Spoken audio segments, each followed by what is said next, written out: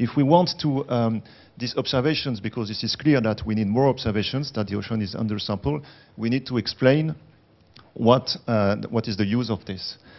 And I would say that this is by sharing and by transforming it as soon as possible into actionable information. Sharing means that we have great technology today to share the data. So, okay, data policy, there is something, but technology now, we can share the data very quickly. This is what is done by Copernicus. But this is also what was mentioned for the Blue Cloud initiative, where so we can multiply the initiative just to speed up the circulation of the data and then transform this data into something which is really actionable.